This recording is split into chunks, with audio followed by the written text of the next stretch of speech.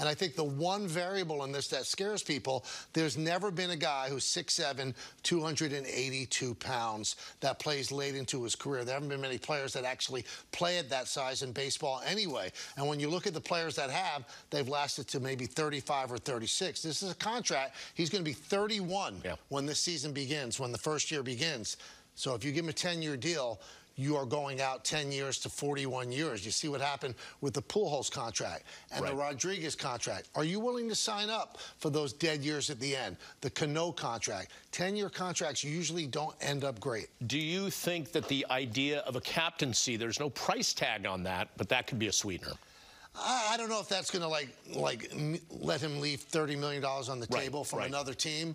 I just think that if they do sign him to a long-term deal, he's the obvious choice to be the captain. He's homegrown. He certainly has assumed that role in that clubhouse. The players respect him to an unbelievable degree. I think that's a natural, but I don't think it's enough of a hook to just make up for another year or many tens of millions of dollars. And I think we think that the Yankees have to be really close on that number. There's no homegrown discount, that type of thing, or hometown discount. But having said that, we've seen this happen to other players, and this is no knock on San Francisco, or whether you're playing with the Angels or the Dodgers.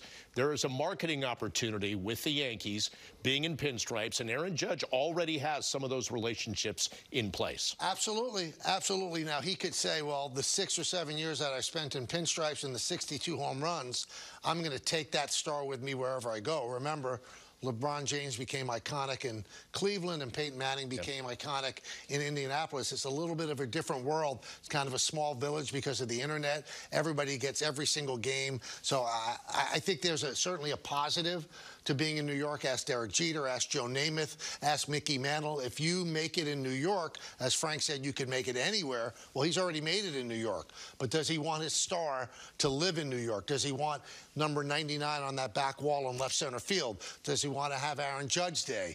You know, if you injected Robinson Cano with truth serum, is he happy that he went to Seattle for the extra years? The Yankees actually gave him more per year in a 7-year deal, and he took $1 million less per year to have 10 years in Seattle.